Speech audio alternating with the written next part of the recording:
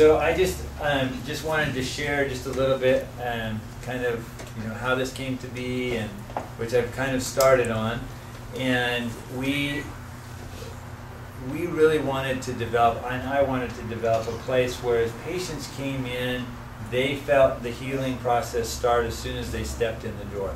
We felt that even if all they did was come in and make an appointment, by the time they left and walked out, they would feel a little bit healthier, a little bit better, just from walking into our clinic. And so we tried to design a clinic that would be open, there would be no barriers between the patients and the practitioners, that everything, for better or for worse, it's all out there for everyone to see.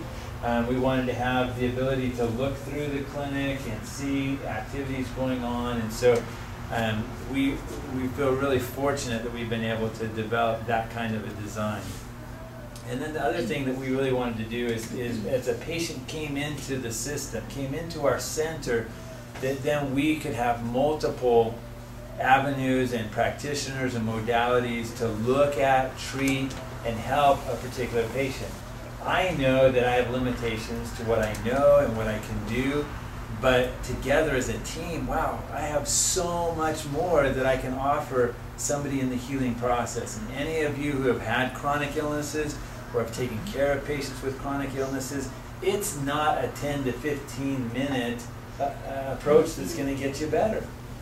It takes a lot of time and a lot of effort. So we wanted to design our practice in a way that our practitioners could spend a little more time, and that we would have other resources, other ways of thinking about things, looking at things, so that there may be things that I'm missing that Dr. Hazen picks up on. I did miss somebody on our team. She's not here. That's why I missed her, Dr. Modab.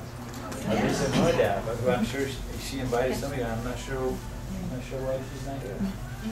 But anyways, our naturopath. So, but having all of these different practitioners who have expertise in their own field, be able to look at and identify aspects and problems that we can work on and fix. And so that's really what the center of our practice is. It's what our mission is that we wanted to be able to reach and take care of patients individually and in a unique way that's unique to them, and help them in this journey, this process that's going to take a long time. I just recently visited with an integrative medicine doctor in San Diego who wrote a book with one of his patients. It took 23 years for him to finally be cured of his chronic illness. Wow. 23 years.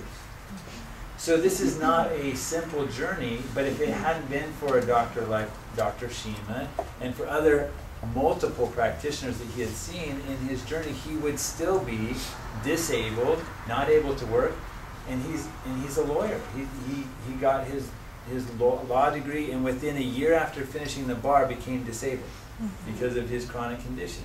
Now he's back working 23 years later.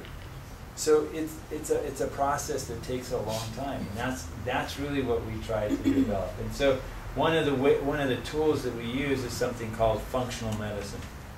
Some of you may have heard of that, some of you haven't. And the functional medicine model is that we look at patients in a holistic way. And the goal is to not just look at the signs and symptoms, which are reflective of the outward appearance of it, but what's going on at the roots of the tree. What's going on inside the person at the cellular level? What's their genetic makeup? What's their environment that they live in? What have they been exposed to? How do all of these things affect them, so that when we look at it, we're not looking at just compartmentalized and, oh, this is a neurological problem, let's send them to a neurologist. This is a cardiology problem, let's send them to a cardiologist. We're looking at them holistically and saying, okay, how does their heart relate to their brain, and what's going on with their ovaries and their thyroid and their intestinal tract, and how do all of these things, how do we get them back in balance so that the whole system works well? Trees, when they have yellow leaves, it's not because they have a heart problem.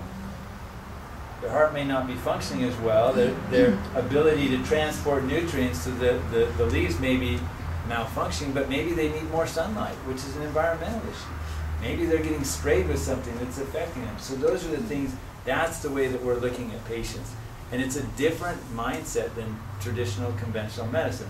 And I know for the most part I'm speaking to the choir here because most of you already know all of this.